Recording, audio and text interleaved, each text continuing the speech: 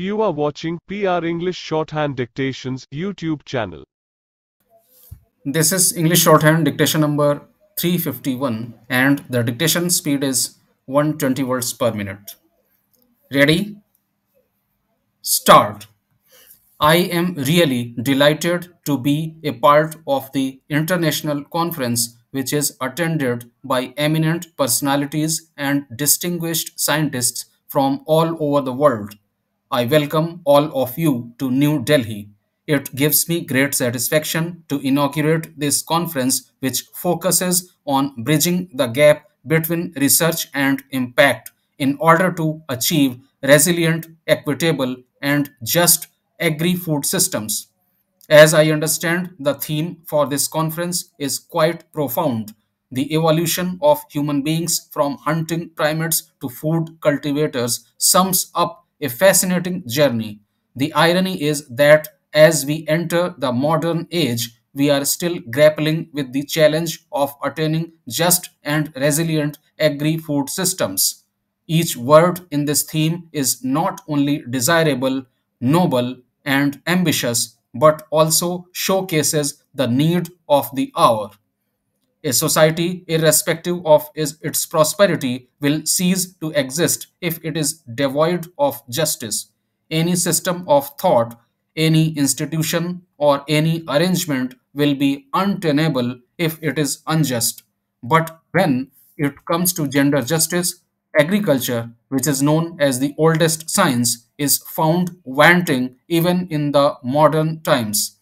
Let me remind you that the disruption caused by the COVID 19 pandemic has adversely affected industries and services. In these circumstances, agriculture gives hope. Humanity cannot survive without food grains. However, the pandemic has also brought to the fore a strong correlation between the agri food systems and structural inequality in society. As compared to men, women suffered more job loss in the pandemic years that triggered migration. At the global level, we have seen that women have been kept outside the agri food systems for long. For example, women are unpaid workers, tillers, and farmers in the field, but not the owners of the land.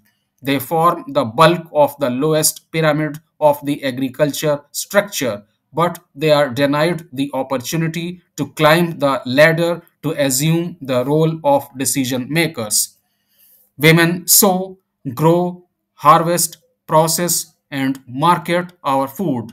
They are indispensable in making every grain reach from farm to plate. But still, across the world, they are held back and stopped by social discrimination and barriers to knowledge, ownership, assets, resources, and social networks. Their contribution is not recognized, their role is marginalized, and their agency is denied in the whole chain of the agri food systems. This story needs to change. In India, we have been witnessing those changes with women getting more empowered through legislative and governmental interventions. There are many stories of women turning into successful entrepreneurs in this sector. Modern women are not helpless but powerful. We need not only women's development but women led development. Hence, making our agri food systems more just, inclusive, and equitable is not only desirable but also crucial for the well being of the planet and humankind.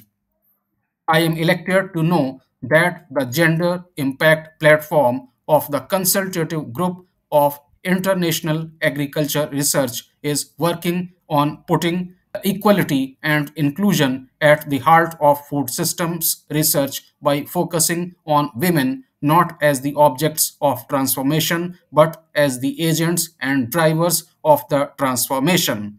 I extend my congratulations as well as best wishes to the Indian Council of Agricultural Research which is addressing the important issues of gender and social inclusion in the agri food systems. Ladies and gentlemen, the crisis of COVID 19, conflict, and climate change have aggravated the challenges and problems faced by the agri food systems. Climate change is an existential threat. The clock is ticking, and we need to act now, act fast, and act swiftly. On one hand, climate change, global warming, melting ice caps, and extinction of species are disrupting the food production. On the other hand, the agri food cycle is not sustainable and eco friendly. It is hindering climate action and causing an increase in greenhouse gases. Hence, our agri food systems are stuck in a vicious cycle. We need to break this cycle.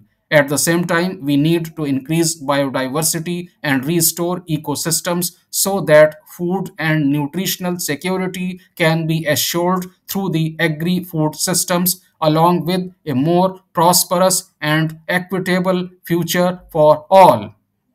Ladies and gentlemen, the Indian government has given the call for vocal for local.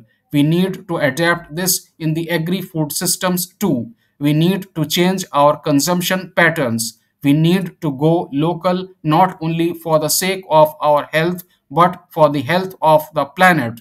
We also need to diversify our diets to include a variety of food. We need to move away from the rice wheat systems to end the hidden hunger. In this context, we can all remember the Global Conference on Millets, also called Shri Anna, which was held in this very auditorium in March this year. After persistent efforts by India, the year 2023 was declared the International Year of Millets by the United Nations. While the pandemic showed the fundamental strength of agriculture, it also exposed the sector's worst vulnerability. Agriculture cannot be promoted solely on commercial considerations.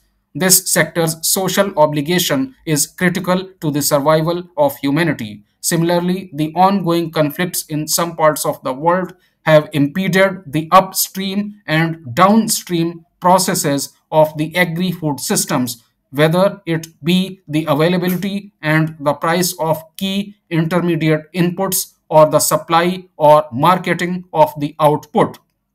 Ladies and gentlemen, for ecologically sustainable, ethically desirable, economically affordable, and socially justifiable production, we need research which can enable conditions to reach these goals. We need a systematic understanding of how to transform the agri food systems. I hope that this conference and this esteemed community will take all the measures and steps to achieve these milestones. The agri food systems should be resilient and agile so that they can withstand shocks and disruptions to make nutritious and healthy diets more accessible, available, and affordable for all. At the same time, they should be more just, equitable, and sustainable. Today, the best of the minds in this field are here.